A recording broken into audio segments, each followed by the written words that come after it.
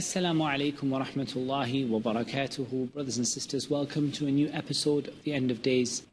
We're talking about the ahadith which speak of trials and tribulations and the minor and the major signs that will happen before the coming of the hour. And what we're going to talk about today, insha'Allah ta'ala, is to talk about Ibn Sayyad. And Ibn Sayyad, Al-Imam Muslim in Kitab al-Fitan mentions a great deal about him. And his story is linked with the story of the Dajjal. To give you a little bit of background, Ibn Sayyad was a person who lived during the time of the Prophet ﷺ, and the scholars disagreed as to whether Ibn Sayyad was indeed the Dajjal or not. The Prophet ﷺ prior to that had told the companions that there would be a number of minor Dajjal, a number of liars that would come and claim prophethood, and that these minor liars would be sort of a precursor to the coming of the Dajjal, the great liar among all of them. And so the scholars disagreed over whether Ibn Sayyad was a minor Dajjal or whether he was himself the Dajjal who simply disappeared and would reappear at the time that Allah Azza wa Jal decreed for him to reappear. So there are a number of ahadith in this, and to speed this up, we're just going to cover these in English, insha'Allah ta'ala. Abu Sa'id al-Khudri radiallahu anh said, we came back after having performed pilgrimage, or he said after having performed Umrah. And Ibn Sa'id, he's called Ibn Sa'id and Ibn Sayyad, was along with us. And we encamped at a place and people dispersed, and I and he were left behind. So Abu Sa'id al-Khudri and Ibn Sayyad were left behind together. I felt terribly frightened of him, as it was said about him that he was the Dajjal. So this shows that the companions of the Prophet ﷺ were in a matter of disagreement as to whether or not Ibn Sayyad was indeed the Dajjal. He brought his goods and placed them by my luggage, and I said, it is intense heat. Would you not place it under that tree? And he did that. I.e., he was trying to move him away from him because of his fear that this person was the Dajjal. Then there appeared before us a flock of sheep. He went and brought a cup of milk and said, Abu Sa'id, drink this. I said, it is intense heat and the milk is also hot. Whereas the fact was that I did not like to drink from his hands or to take it from his hand. Abu Sa'id made an excuse why not to drink the milk, when the reality was that he didn't want to drink the milk because of his extreme fear of Ibn Sayyad, that he was the Dajjal. Then he said, O Abu Sa'id, Ibn Sayyad said, O Abu Sa'id, I think that I should take a rope and suspend it by the tree and commit suicide because of what the people are saying about me. He said, Abu Sa'id, the one who is ignorant of the statement of the Messenger of Allah sallallahu alaihi wasallam, this is to be pardoned, this can be overlooked. But O people of the Ansar, the hadith of the Messenger of Allah sallallahu alaihi wasallam is not concealed from you. You have the best knowledge of the hadith of the Messenger of Allah sallallahu alaihi wasallam among the people. Did the Messenger of Allah sallallahu alaihi wasallam not say that the Dajjal would be a non-Muslim, whereas I am a Muslim? So at this point, Ibn Sayyad is trying to convince Abu Sa'id al-Khudri that he is not the Dajjal. Didn't the Prophet sallallahu alaihi wasallam say that the Dajjal would be a non-Muslim when I am a Muslim, or a non-believer when I am a believer? Did the Messenger of Allah sallallahu alaihi wasallam not say that he would be barren and have no children, whereas I have left my children in Medina? Did the Prophet ﷺ not say that he would not go to Medina and Mecca, whereas I have come from Medina and now I intend to go to Mecca? Abu Sa'id al-Khudri radiallahu anh said, I was about to accept his excuse, i.e., he gave a number of excuses, a number of reasons why he could not have been the Dajjal. He said he could not have been the Dajjal because he lived in Medina and was going to Mecca. And the Dajjal would not enter Medina nor Mecca. He said that he could not be the Dajjal as the Dajjal would not have any children and he had children. And he said that he could not be the Dajjal because he was a Muslim and the Dajjal would be a kafir. At this point, Abu Sa'id was about to accept his excuse. Then he said, I know the place where the Dajjal was born and where he is now. So Abu Sa'id said to him, may your whole day be spent, may your day be ruined. You can see here that Abu Sa'id is confused. He has heard that Ibn Sayyad was the Dajjal, and yet Ibn Sayyad doesn't seem to match the Dajjal exactly. In a further hadith from Abdullah ibn Umar, he reports that Umar ibn al-Khattab radiyallahu anhum ajma'een went along with the Messenger of Allah sallallahu alayhi wasallam in the company of some people to Ibn Sayyad, and he found him playing with children near a certain battlement in Medina, and Ibn Sayyad was at the threshold of adolescence, and he did not perceive the presence of the Messenger of Allah sallallahu alayhi wasallam until he struck his back with his hands, i.e. the Prophet sallallahu alayhi wasallam struck him and surprised him. He said to Ibn Sayyad, don't you bear witness that I am the Messenger of Allah? Ibn Sayyad looked at him and said, I bear witness that you are the messenger of the unlettered, i.e. he refused to bear proper witness that the Prophet sallallahu alaihi wasallam was the messenger of Allah. Then he said to the Prophet sallallahu alaihi wasallam, do you bear witness that I am the messenger of Allah? Ibn Sayyad said to him, do you bear witness that I am the messenger of Allah? The Prophet ﷺ rejected this and said, I affirm my faith in Allah and His messengers. Then the Messenger of Allah ﷺ said to him, what do you see? Ibn Sayyad said, Dukh.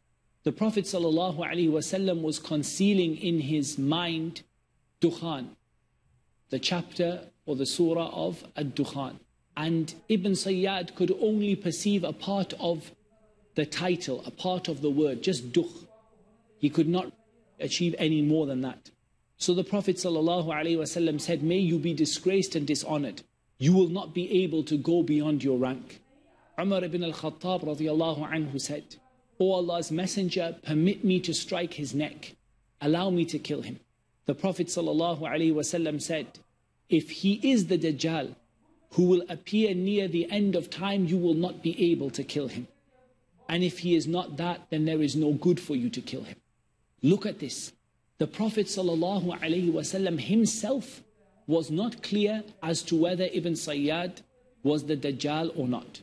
He was not clear about this. He was not firm as to whether he was or he wasn't. He simply said to Umar, if he is the Dajjal, then you will not be able to kill him. And if he is not the Dajjal, then there is no good in killing him. Abdullah ibn Umar narrated that after some time the Messenger of Allah sallallahu alaihi wasallam and Ubay ibn Ka'b radiyallahu ta'ala an went towards the palm trees where Ibn Sayyad was. When the Messenger of Allah sallallahu alaihi wasallam went near to the tree, he saw him, i.e. he saw Ibn Sayyad on a bed with a blanket, around him from which a murmuring sound was being heard. And then Ibn Sayyad's mother saw the Prophet sallallahu alaihi wasallam. She saw the Messenger of Allah sallallahu alaihi wasallam. She told Ibn Sayyad, here is Muhammad, i.e. she informed him as to that the Prophet sallallahu alaihi wasallam was near to him. The Prophet sallallahu alaihi wasallam said if she had left him alone, he would have made things clear. And Abdullah ibn Umar told him that the Messenger of Allah sallallahu alaihi wasallam stood up among the people and he praised Allah as he deserved. Then he made a mention of the Dajjal and he said, I warn you of him, and there is no prophet who has not warned his people against the Dajjal. Even Nuh warned against him. But I am going to tell you a thing which no prophet told his people. You must know that the Dajjal is one-eyed and Allah Azza wa Jal is not one-eyed. Ibn Shihab said, Umar ibn Thabit al-Ansari informed me that some of the companions of the Messenger of Allah sallallahu alaihi wasallam wa radiyallahu anhum informed him that the day when the Messenger of Allah sallallahu alaihi wasallam warned the people against the Dajjal, he also said, there will be written between his two eyes the word kafir, and everyone who will resent his deeds will be able to read it, or every Muslim will be able to read it. He said, bear this thing in mind, that none of you will be able to see Allah exalted and glorious until you die. Inshallah, after the break, we will continue to talk more about Ibn Sayyad and to come to a conclusion with the help of Allah Azza wa Jal as to who Ibn Sayyad was and what his role was in this signs of the coming of the hour and the end of days. And until then, Assalamu alaikum wa rahmatullahi wa barakatuh.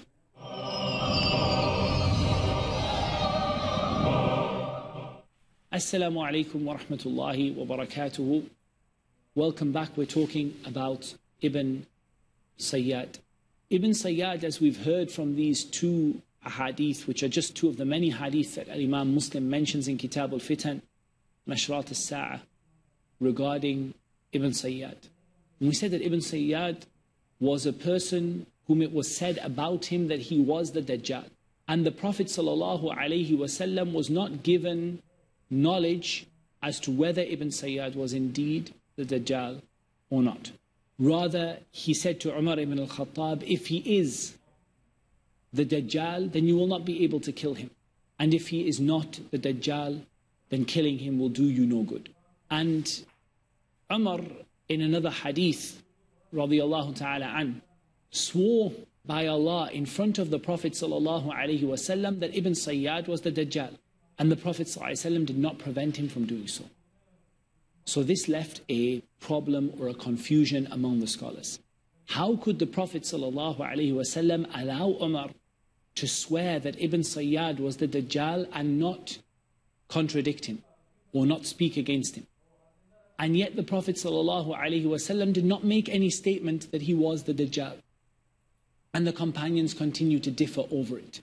It is said during the battles that happened in the time between the Sahaba, during the Khilafah of Ali ibn Abi Talib radiallahu anhu, and after that, it is said that in one of those battles, what happened is that Ibn Sayyad disappeared. He disappeared and his body was not found. And he was sighted after that in Asfahan, in the place where the Dajjal was said to, that he will come from Asfahan. So, if we look on one side, we see a mountain of evidence that Ibn Sayyad was the Dajjal. And if we look on the other side, we see a mountain of evidence that Ibn Sayyad was not the Dajjal. Some of the scholars joined between this in different ways. Some of them said that Ibn Sayyad was the Dajjal and that he simply disappeared and will come again at the time when Allah Azza wa Jal appoints him to come. Some of the scholars said that Ibn Sayyad was a lesser Dajjal. And the meaning of a lesser Dajjal is the hadith which is mentioned in Kitab al-Fitan in Sahih Muslim, that the Prophet ﷺ said, the last hour will not come until there will arise around 30 impostors, 30 of the Dajjal, mini Dajjals, minor Dajjals, and each one of them will claim that he is a messenger of Allah. So some of the scholars said Ibn Sayyad was a minor Dajjal, i.e. a minor sign of the coming of the hour, a minor Dajjal, one of the 30 or so, around 30 in number, that will appear before the great Dajjal comes. Each one of them will claim that they are a messenger of Allah. And even in this last 100 or 200 years, we have seen among the people those who have claimed in different parts of the world, who have claimed to be a messenger of Allah, i.e. a Dajjal from the minor Dajjal. And it's hard to approximate the number, but certainly the number is not a small number. There is a very large number, and you fear that it is very near to the number of 30 that the Prophet ﷺ said would represent the completion of that minor sign. We don't know exactly, have 25 appeared, have 27 appeared, have 29 appeared. We don't know that exactly, but we know that there is a significant number of minor liars, i.e. people who have claimed prophethood, who have appeared. So some of the scholars said that Ibn Sayyad was one of them. And some of them said Ibn Sayyad was a devil, a shaitan, who took the appearance of the Dajjal. but was not himself the Dajjal. He took the appearance of the Dajjal and used it to scare the companions, but that he himself was not a Dajjal.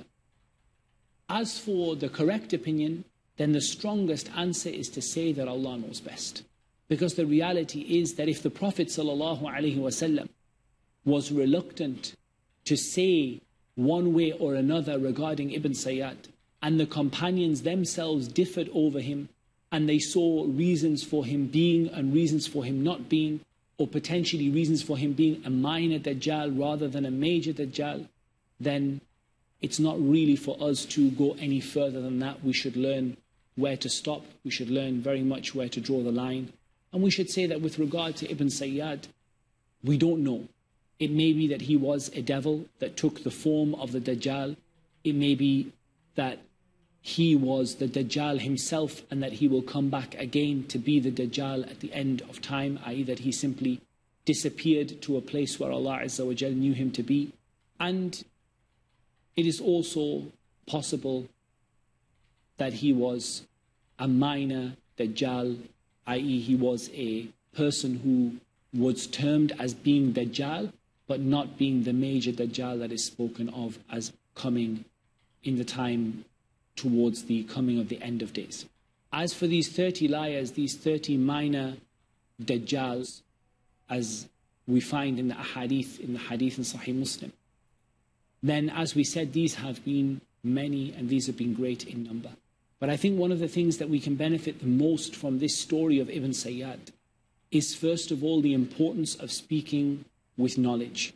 And this links to what we said about the dukhan, about the smoke.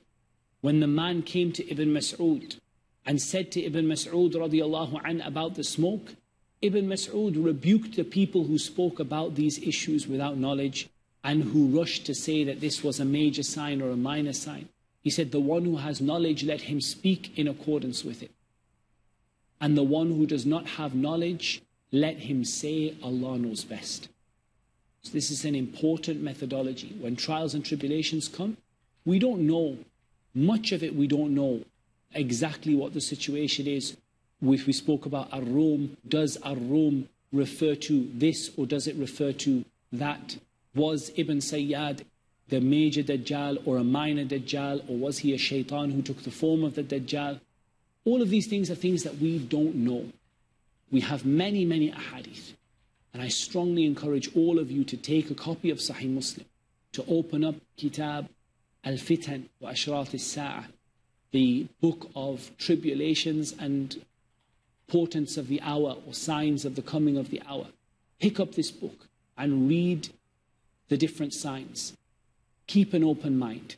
Take them as they are. And this is a mistake some people make, that they don't take them as they are, they twist it. So every time gold is mentioned, gold becomes something else. Every time the Dajjal is mentioned, it becomes a system. Every time they continue like this, twisting the words and taking them out of context. Take the words about the Day of Judgment and the end of days in context as they have been mentioned. And those that you know about, speak about. And those that you don't know about, say Allah Azza wa Jal knows best. Because at the end of the day, we don't know the full details. But like the hadith of Hudayfa that we mentioned, when you see the face of someone, you've known that person before and you see their face, so you will recognize it, inshaAllah ta'ala. And the companions remained fearful of fitan. And I think this is another benefit from the story of Ibn Sayyad. The companions remained fearful. They remained in a state of worry. They remained scared of falling into a trial or into a tribulation. Despite their piety, despite their nearness to Allah Azza wa Jal, Abu Sa'id was scared to lie under the same tree as Ibn Sayyad. Abu Sa'id was scared or reluctant to drink milk from the hands of Ibn Sayyad. And that shows the mentality of the Muslim towards the events that will happen at the end of days. We don't rush to them. We don't want to be a part of them. And we remain cautious. We remain distant from trials and tribulations and from troubles and worries. We try to stay away from them as much as we possibly can.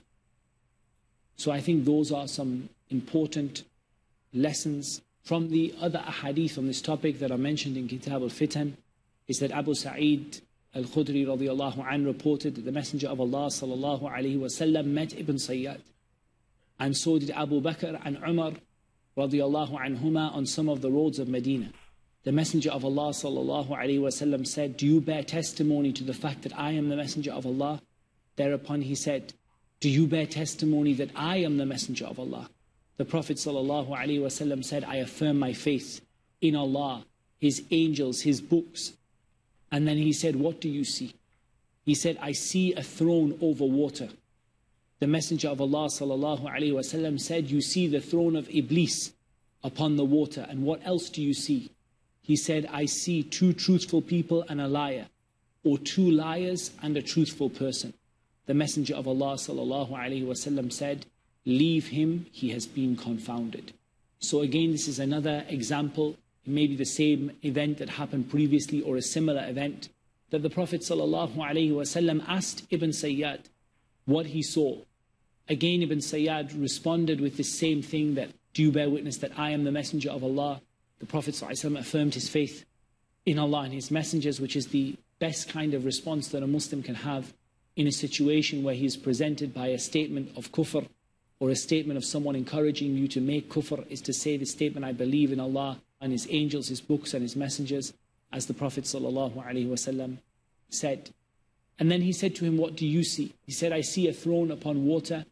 And the Prophet ﷺ made it clear that Ibn Sayyad was becoming confused by the shaitan, and that the shaitan was confusing him as to this thing that he said, "I see two truthful people and a liar, or two liars and a truthful person." And the Prophet ﷺ said, "Leave him, he has been confounded."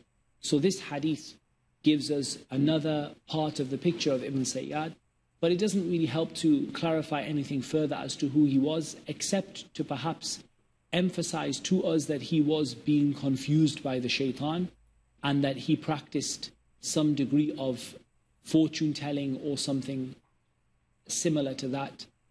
And this is something that was known from Ibn Sayyad during the time of the Prophet ﷺ, and indeed during the time of the companions. So that's all we have time for in this episode. And until next time, I leave you in the care of Allah. Assalamu alaikum wa rahmatullahi wa barakatuh. Oh